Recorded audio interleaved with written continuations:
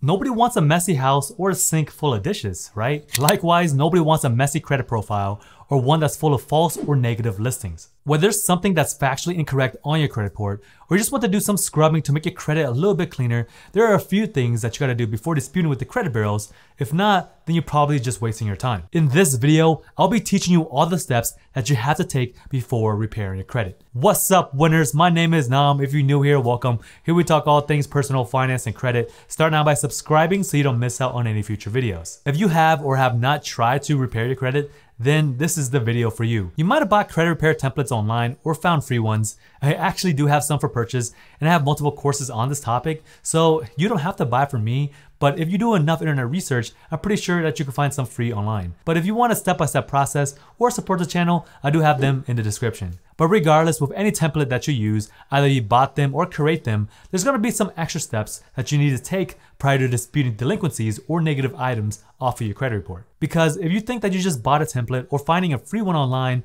that will magically remove the delinquency from your credit report after one letter, this is usually not the case. While it is possible to remove negative items within the first round, it usually takes multiple rounds of letters and persistence to actually get items to be removed. That's why most credit repair agencies take anywhere between 6 to 12 months to remove delinquencies. And that's for items to actually remain off of your credit report. Sometimes certain agencies promise they can remove it within 30 days or less. While this is possible as well, sometimes you just see this pop right back into your credit report 30 days later. Credit repair does not have to be that complex, and there are specific strategies that can improve your odds, but it is never 100% guaranteed. I would never recommend anyone going to an agency or buying any type of product that guarantees them that the negative items will be removed. That's just plain right out wrong, if not illegal. Before getting into the nitty-gritty, let's start off by listing why it is important to have a clean credit report. With a messy credit report and in turn a low credit score, lenders will be very nervous in allowing you to borrow their money. Yep, they have trust issues. This means that you will either be stuck with very little money to borrow, or they will allow you to borrow but at a higher interest rate. One of the more overlooked aspects that are affected by your credit score is your insurance and your rent. Specifically, car insurance are affected by credit scores, and studies reveal that bad or low credit scores can result in increased insurance rates. Landlords, they also check their potential tenants' credit scores so they can assure that their tenant can pay for their rent. If you're in the market of buying a house, the bank will also check your credit. So for any big purchase in your life, you want to make sure that your credit report is as accurate as possible. So first things first is obviously to get your credit report to find errors that you want to dispute. 1 in 5 people have an error on the credit report, and this actually affects your credit negatively. The top 3 credit reporting agencies is Experian, Equifax, and TransUnion. And all 3 of these, they offer one free credit report every 12 months. So the way to get these credit reports is from annualcreditreport.com. While this is the lowest cost option, each credit report that you get from each credit bureau is going to be laid out a little bit differently, so it can be a tad confusing.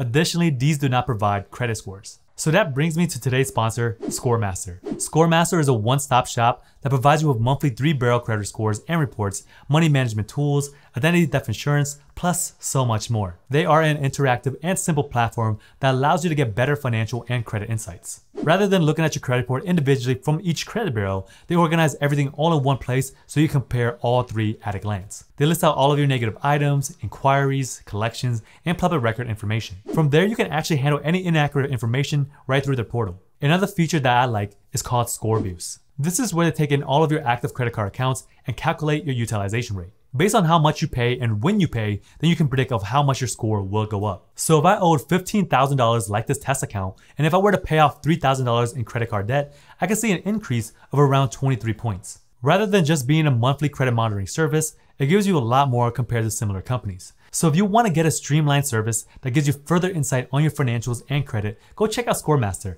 link in the description. Now, whatever route that you decide to get your credit reports, once you get it, just make sure that you look for inconsistencies and inaccurate information. So if you see incorrect personal information, payment history, delinquencies, hard inquiries, then you know it's time to dispute some of these items off of your credit report. So before you actually start the disputing process, you want to freeze these third-party agencies that collect all of your personal information. This will better your odds of actually removing these incorrect or derogatory items. Because whenever you dispute any item with the credit bureaus, they're going to be reaching out to these third-party agencies to verify if this information is correct. The thing is that they're not going to be doing their own research and contact the creditor or lender to make sure that the information is correct, even though by the law they're supposed to. They usually just take a shortcut. Now, if you were to freeze these third-party agencies, it just makes their job more difficult, plus it forces them to do it correctly. The biggest 5 third-party agencies is going to be LexisNexis, SageStream, Innovis, CoreLogic, and ARS. All of the links to these companies will be down in the description below, so all you would have to do is opt out of all of these services. So what you are essentially doing is just putting a freeze on these agencies from collecting your own personal data, so whenever you dispute items, this prevents the credit bureaus from accessing this information. So LexisNexis and SageStream recently combined forces, so you can actually freeze both of these agencies all at once. And the other 3, you just have to do it separately. Now, once you go ahead and freeze all those third-party agencies or bureaus, the first thing that you would want to do is to correct your personal information. The key reason behind this is that negative accounts or inaccurate accounts may be tied to incorrect spellings of names and addresses. Whenever you fix this incorrect information, you have better odds of successfully disputing items off of your credit report, and it will also help your credit score. Based on my experience in working with clients, removing multiple names and addresses actually can increase an individual's credit. The main reason behind this is that the perception of stability increases when you only have one name and you only have one address. If you only have one of each, then it will seem like you're much more financially stable in the lender's eyes. Even though this is a small and simple change, it can have a positive effect on your credit score. So let me give you an example. Let's just say that your name is Miguel Oscar Ortiz. And that's exactly how you spell it. Depending on your background and whether or not you get married, if you have extra last names, it may be seen differently on your credit report. In the Hispanic culture, it is not uncommon to have 2 last names, one from the mom's side and also one on the father's side.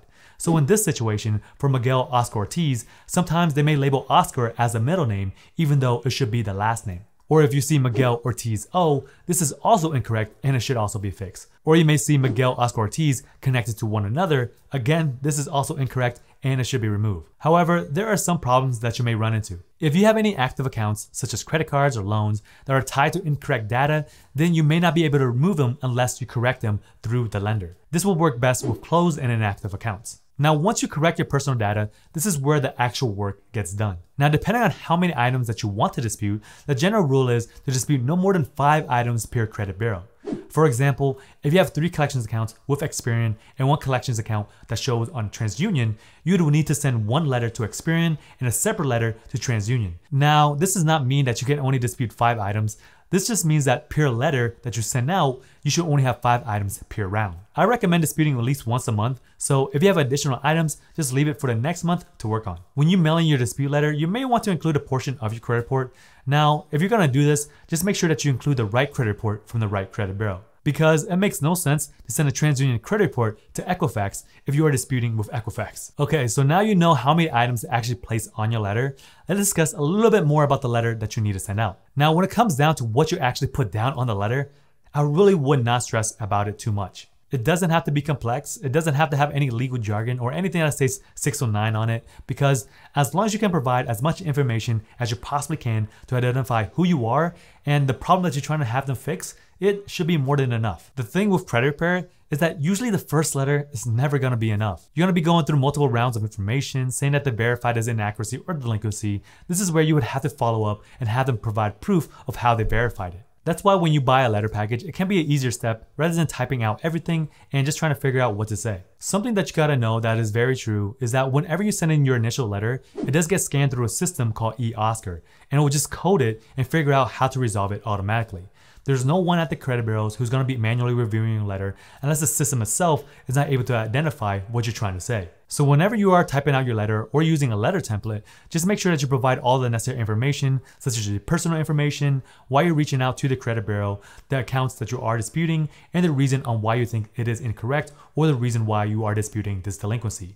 As long as you cover all of those bases, you should be okay. Alright, so we're almost there. Before you actually send out this physical letter, either you typed it up or handwritten it, make sure you attach the correct documentation. Now, whenever you decide to send out your letter, you should provide all the information that the credit bureau needs to verify that you are the person that you say that you are. This includes a copy of your driver's license, possibly your social security card, and a proof of address. This typically can be just a credit card bill or a utility bill, just something that the credit bureaus can prove that you live at that address. Because if you miss any of these verification documents, this would just make your case much longer, because you would just receive a letter back saying that, hey, we need proof of your address or a copy of your social security card just to further identify who you are. Now, you can also include a page of your credit report. I know that some people's credit reports are extensively long, so you can just highlight or circle a part of your credit report and attach it to your letter as well, but this is not always necessary. As long as you have the account information, that should be more than enough. Now, the more proof that you can back your claim, the better it will be. Meaning that if you have receipts or documentation that can prove information is incorrect, this will further help your case. So before you send this off,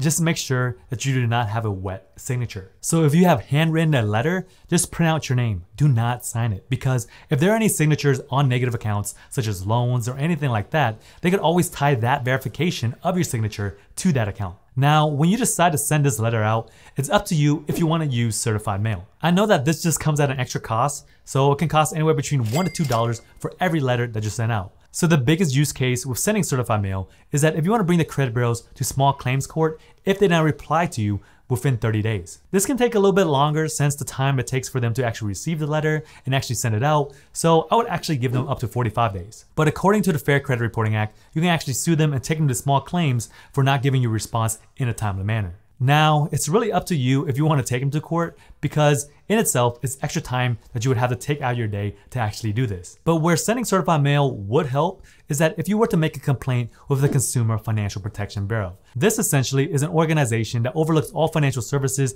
and reporting agencies. This will help further your case if you need to get it pushed higher. Now, based on my own personal experience and having my own agency, the results by certified mail versus first class stamp, there's really no difference.